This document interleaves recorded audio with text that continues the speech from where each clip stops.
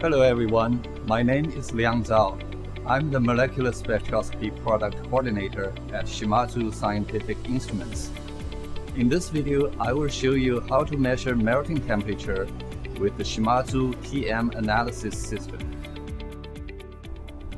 The UV-Vis determination of melting temperature relies on the fact that biomolecular structural changes cause the UV-Vis absorbance values to change. The UV-Vis Tm Analysis system comprises of three parts: the UV-Vis spectrometer, the TM SPC8i 8-cell cell holder, and the LabSolutions UV-Vis Tm software.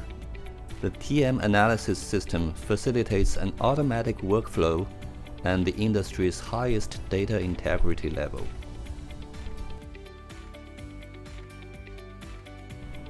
Connect the temperature-controlled multi-microcell holder according to its instruction manual. Switch on the UV-Vis spectrometer and the cell holder system. From the LabSolutions UV-Vis launcher, click TM Analysis. From the TM Analysis software window, click Instrument, Accessories. In the pop-up window, select your TM Analysis hardware and COM port. Then click OK. Click Connect in the toolbar. Initialization screen will be displayed upon first connection. Once the spectrometer initialization is successful, click OK. Real-time monitor will be displayed on the left side of the instrument control window. Click Initialize near the bottom of the window to initialize the cell holder.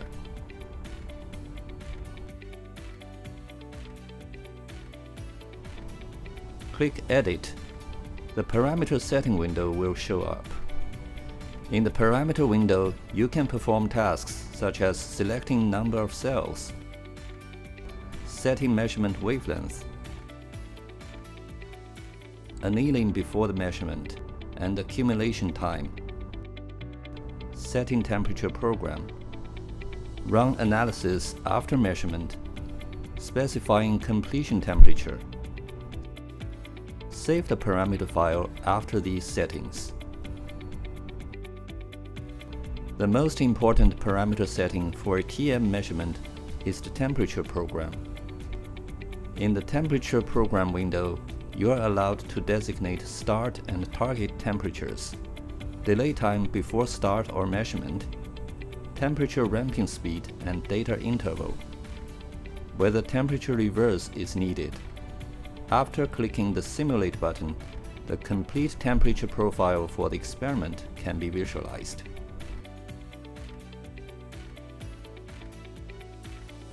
If you are using the new TM SPC8i hardware, seal the micro multicells by taping the PET film on the top of the cells. Then use a resin rod with round end, rub the PET film repeatedly to get rid of air bubbles as much as possible. Set the cells on the cell holder, cover it with the metal plate. Finally, place the cell cover and tighten the screws.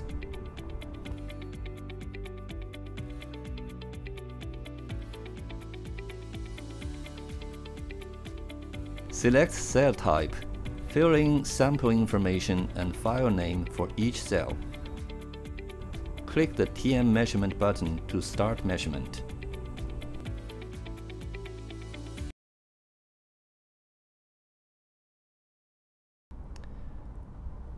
After measurement, TM determination can be carried out automatically or manually in the analysis window. You may choose to analyze melting temperature using the average method or the derivative method. In the average method, users input the start and end temperatures to define trend lines before and after rising in the melting curve. You may select data to perform temperature blank correction here.